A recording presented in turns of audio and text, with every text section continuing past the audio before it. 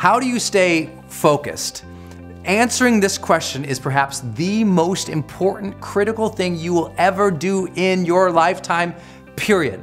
So I hope it is an absolute priority for you to learn to take back your focus in life, for you to get more distinct and more clear about what your focus really is, and for you to finally decide, you know what, if I don't finally get my focus in check, if I keep wandering around distracted, if I keep looking at every new thing that pops up, if I keep trying every single new opportunity, if I keep saying yes to everything, if I keep listening to everybody's complaints, and if I keep doing whatever they ask me to do, at some point, you'll lose your life.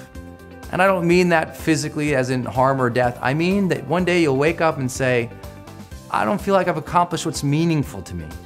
I don't feel like I'm in a job that I care for. I don't feel like I have connection with my family or my friends. Because at some point, your focus drives everything. It drives your thoughts and your emotions, right? What you focus on is certainly, if you focus on the negative things, you're gonna be negative. If you fail to focus on the things that are important, meaning your priorities, then what happens to your relationships? What happens to the overall quality of your life?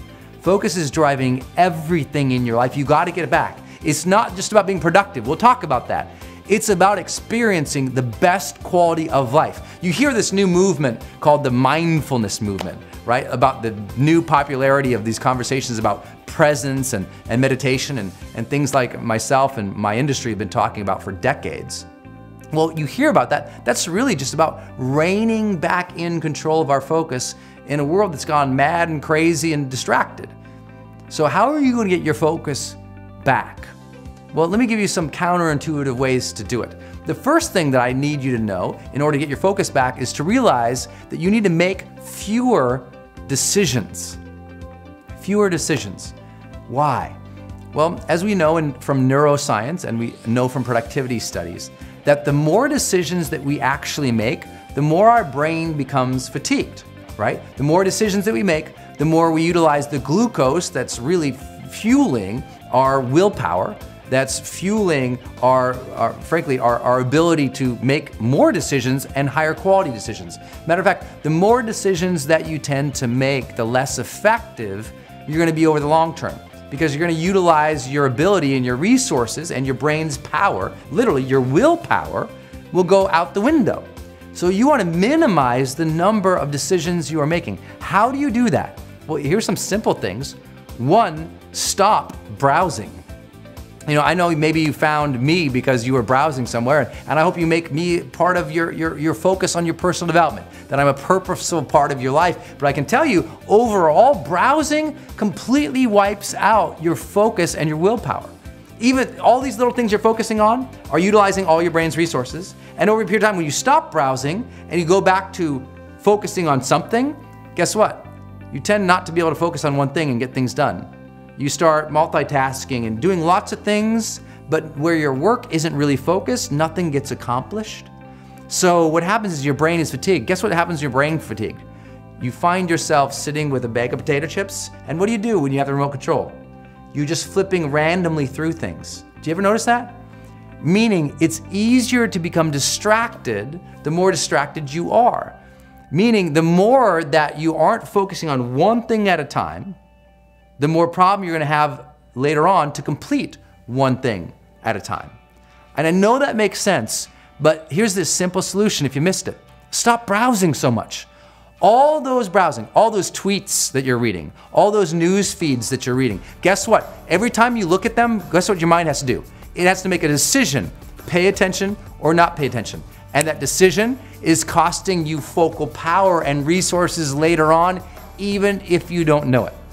Now some people say, well, Brendan, I study neuroscience too, but all those little things I see, those are firing off my dopamine and my vasopressin. I'm getting excited because I'm seeing all these things. My mind feels rewarded by seeing all these things, making all these decisions. And it is true. That's why it's such a frenzy and it becomes so addictive, but it also becomes so fatiguing. And if you're constantly fatiguing your brain by focusing on a million things, you'll never get your focus power back. Does that make sense? So stop making so many decisions by stop browsing things to decide whether or not you should pay attention to them. Just stop browsing. When you do things, do them intentional. If you're looking for something, search for that one thing, find it, you're out. Stop clicking on all the blue links. Stop swiping all the apps and all the pictures. Do the things that are going to move you forward. Well, what should those things be? That leads us to point number 2 here, which is you must define your mission. You need to have a mission for what you're doing today. You need to have an intention for what your next task is going to be. What happens, most people just kind of show up and they go, okay, well, I guess I'll do some stuff, but they have no intention whatsoever, so they end up doing too many things that mean nothing towards their mission. You should figure out what is it you desire in life and figure out the steps to get there and start working a plan to get there and minimizing everything else. Getting very clear on the mission, and working the plan. Everything else, guess what it gets? A no. Until you reach that mission or until you're significantly on your way, that you have free resources to be able to focus elsewhere. And that's what people do. They take on too many projects because they're not clear about their mission. Because I'm guessing if you're watching this, you're somebody who wants to add value and make a difference in the world. So anytime someone asks you to do something, you're like, yeah, let me help you. But that might not have anything to do with the quality of life or the objective or the thing that you're trying to achieve or the service you're really intending to offer, right? And I know how hard it is because I'm so pulled myself towards causes and towards volunteerism, towards helping so many people. But guess what? If I help everybody in lots of different areas, I might not make my ultimate mission of serving the people I want to serve the most, of making my dreams come true so I can support more people, of running my business so I can support more people. Meaning it's easy to take your eye off the ball if you don't know what the ball is. And people often have never defined their mission. And if you don't have one right now for this day, if you didn't have a drive, a mission, a written down statement about what you were going to accomplish today, a checklist, a goal sheet, a time management tool that you filled out today, and you're just showing up today and going, well, I guess I'll see what my inbox tells me to do today. And you just respond to everybody else's desires and everyone else's emails, and you're just always in reaction, always responding to everybody. No proactivity towards a mission that you defined yourself, you'll be lost. You'll find that because you never focused on that one thing or moving towards those several things that were your priority, that you're just lost. Because, and here's another thing, focus goes out the window when we don't have progress. Right? If we're not progressing towards something, our focus goes out the window. We just don't pay attention to anything. We don't feel good about ourselves. You want to get more focus in your life? Get more progress. As you progress more, you start to get excited. You start to pay attention to things that are working, that are moving you forward, and you start to find more focus in your life. Last idea. It's so very, very, very simple, and I hope that you will practice it. I hope that you will study it. I hope that you will work it over and over and over and over again. Once you have that mission, your job is to try this just for a little while. I know it's gonna be uncomfortable and you're gonna hate the idea, especially coming from me. And that is, I just want you to say no to everything immediately from now on, always. Now that goes against the grain of a lot of people say, well, no, life is about saying yes. Well, yeah, a lot of people have said yes to everything and that's why they're miserable. I want you to say no just at first, just so you can check it against your mission. I don't want you to say yes or commit to any projects immediately anymore. That's what people do. I do want you to commit, but just give yourself like a couple hour break or an evening's break. Make the decision the next day, right? If something comes up and you can do it and you're excited about it and someone asks you to do something, I just say no first. It will teach you to say, no, I'm gonna evaluate that first. I'm gonna put some thought to this to see, should I focus on this right now in my life? Yes or no? And build some criteria for yourself. You know, if you think about the time, energy, resources, and effort and sanity that you're gonna have to put into something, well, you should get something more out of it than you put in, right? You should be able to draw, some return on investment or future value out of it, or your own personal development or your improvement to your lifestyle from it.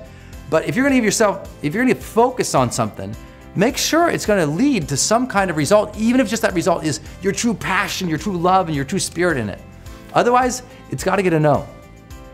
And what this suggests is that we have to have a greater degree of evaluative time and evaluative criteria in our life if we're ever gonna truly have focus, right? Most people, because they're just saying yes to everything, and they never filter something through criteria to say, yes, no, good for me, bad for me, right now, wrong now. Because they have no criteria, they have no basis for making the decision. They've said yes to too many things, their plate has become too full, and now there's too much to focus on, so they're not even moving forward.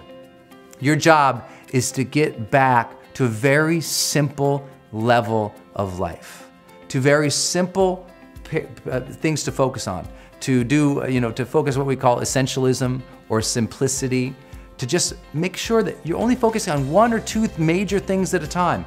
And everything else, you're not allowing the distractions to suck you in, so you click all the links or do all the things that someone else says or reply to everybody else, but you're moving your life forward day by day, little by little. Engage in things that you care about, that you love, that you enjoy, saying no to those that you do not, and move towards every single day, moment by moment, day by day, to those things that truly engage you, to those things that truly energize you and bring enthusiasm into your life. And if you can keep that type of focal power and intention, then you'll start to experience what we call the charged life.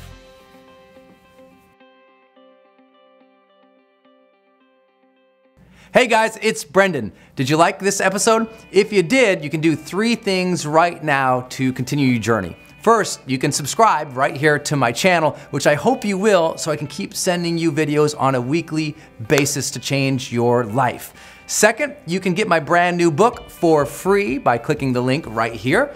And third, you can also go to my website, sign up for my newsletter so that I can send you free offers, free products, free programs, updates on my events, new podcasts, and everything else that we don't do on this channel here. If you'd like to do that, just go ahead and click any of these buttons you see right here. Look forward to seeing you on the next video. Until then, go out there every single day of your life, live fully, love openly, and make your difference today.